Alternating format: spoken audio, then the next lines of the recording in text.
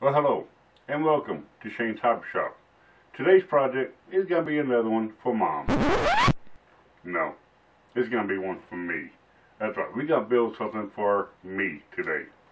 Alright, so what's it going to be? Well, if you're a member of my Patreon page, you'll already know what's going on. That's right, I give my Patreon exclusive videos and heads up on what's going to be to come. Now, if you'd like to become a member of my Patreon, I'll leave a link in the description below. Plus, I'll give a little pop-up here behind me to where you can go ahead and click on and become a member of my Patreon and get those videos that I don't put out to everybody. So, on to the project. What is it going to be? Well, we're going to build an Adirondack chair. Adirondack, I don't know. Tomato. But anyway, it's going to be a chair. A few days ago, I made these patterns for the chair, plus a bunch more. And so we're going to be using these to cut out our cedar boards to make the chair. Now, where did I get these patterns? Well, I became a member of the Woodworkers Guild of America. And because of that, I was given access to their plans. Now, because of that, I cannot give you the plans, but yet I can give you the link to where you can become a member of the guild, and you'll be able to search Adirondack Chair and get these plans, plus many, many others, and very helpful videos. So now, what we're going to do, go ahead and take these boards, we're going to transfer these patterns on over to our cedar, and go ahead and start cutting them out. Alright, so let's go ahead and get busy and making our chair. Okay, first off, I'm going to go ahead and cut your boards down to a rough length. This is not a final length. I'm actually going to do about an inch bigger than what the pattern boards are showing. And now I'm going to go ahead and rip them down to the final width. Now, some of these boards won't need a pattern like the seat slats. They're just regular rectangles, so we can go ahead and cut those down too. I'm trying to pay attention to the edges to see what side is good, what side is bad, and try to cut off the bad parts if any. Some of these boards do have bad parts, but not all of them. It's actually a pretty good selection. Alright, now we're on to the bandsaw. We do got a bunch of these parts that does need to be cut out with the bandsaw.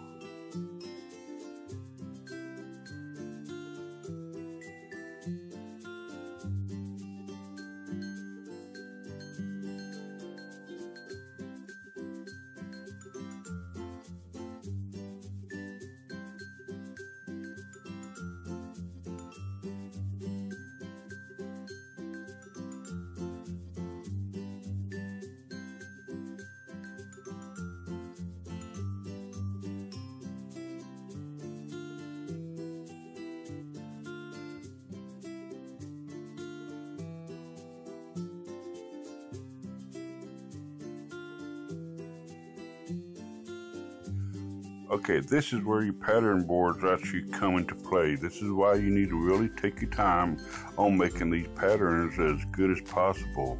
What I got on the router table now is a flush trim bit. I'm actually trimming up all of these boards to the pattern.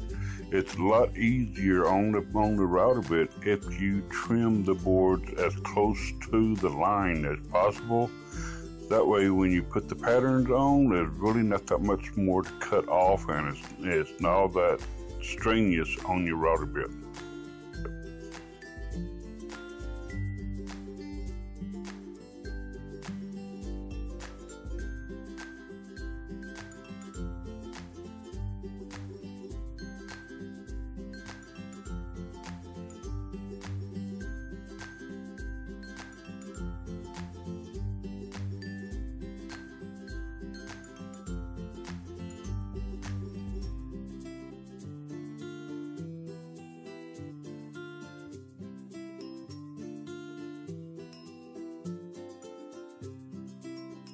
Okay, now this is my own personal preference. The actual plans calls for some of these boards to get the exact same round over as the factory boards have on the edges, but then you cut a lot of that factory edge off.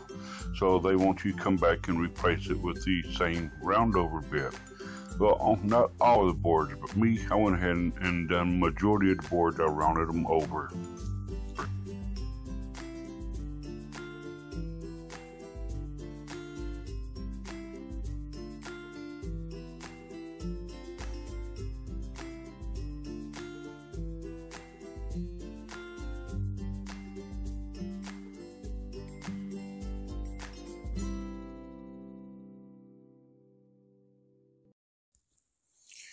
Now, assembly time. Let's go ahead and see what we can do.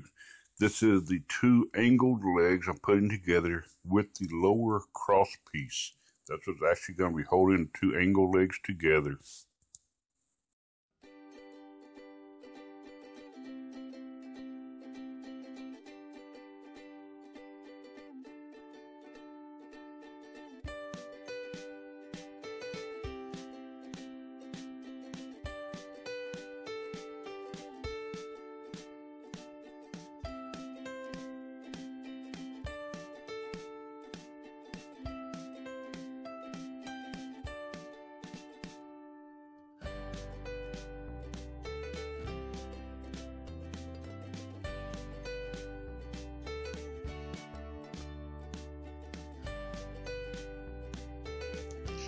Now here we are putting on the front cross piece.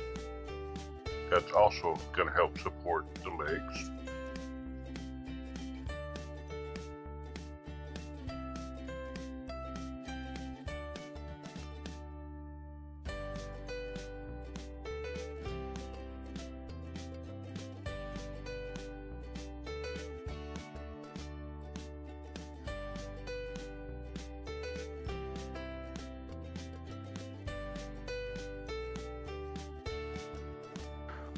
Okay, this is just a little jig I made to help me line up the armrest.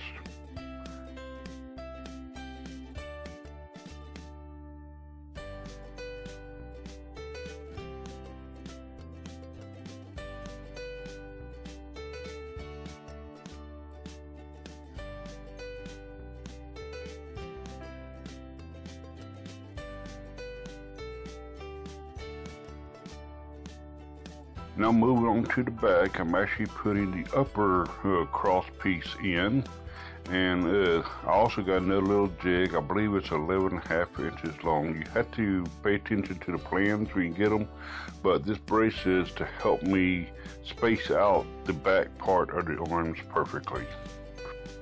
Now I'm going to go ahead and bolt both these down. Don't forget each of these joints will need glue also.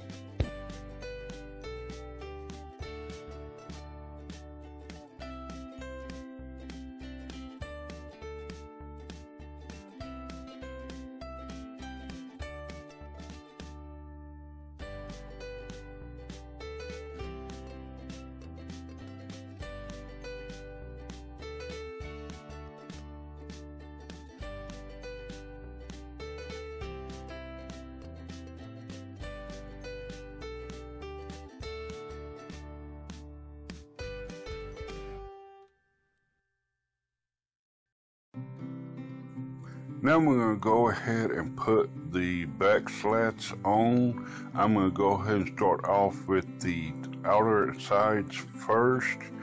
What I did is I measured 1 inch from the inside of the angled legs and made a mark, put me some glue down, and that is the pivot point of where the board is going to be staying at. The top part of the back slat will be leaning against the armrest.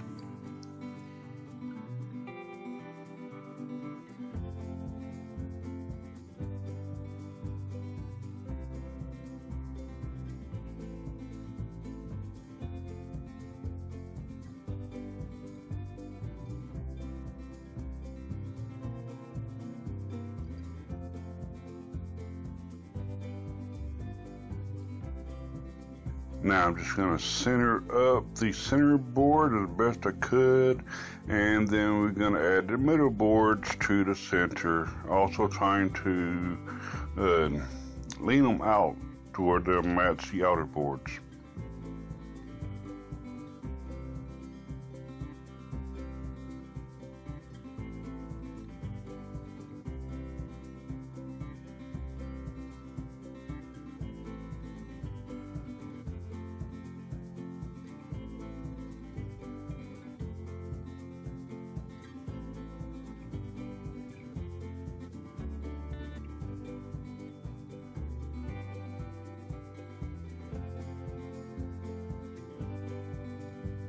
Okay, here I'm just using a little spacer here to help me line up all these boards kind of evenly.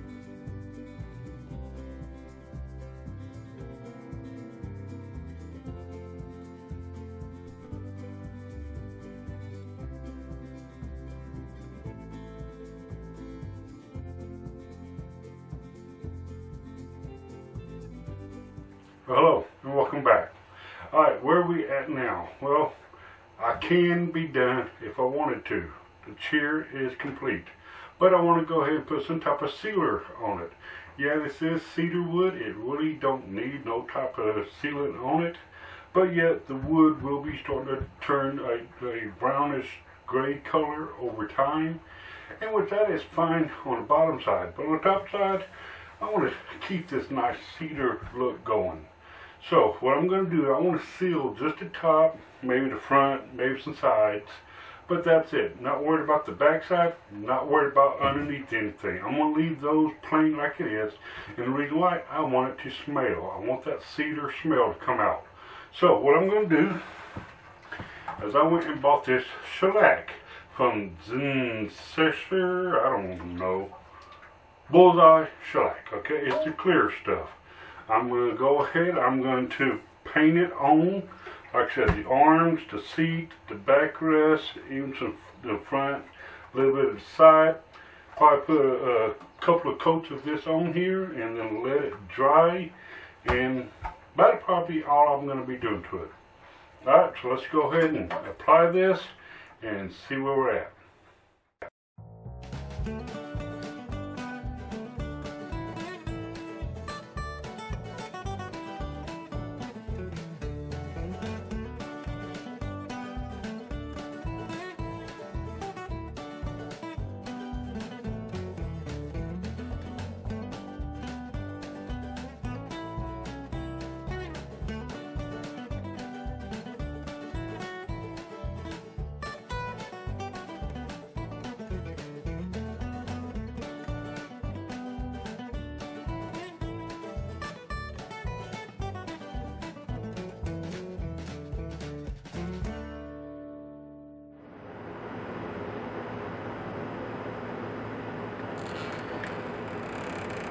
Hi, Shane. I love this chair. That's my chair. What chair? Yeah. I thought it was for me. No, I built that for me. You only made one chair and you're saying you get it? Yeah. That's my chair. Now come on. I look great in it. It fits me. It's snug. It's nice. It's sturdy. It's beautiful. It smells great. I love the cedar. Come on. It's for me, right? It's for me, right? That's my chair. I love it. So nice. I like this chair a lot, Shane.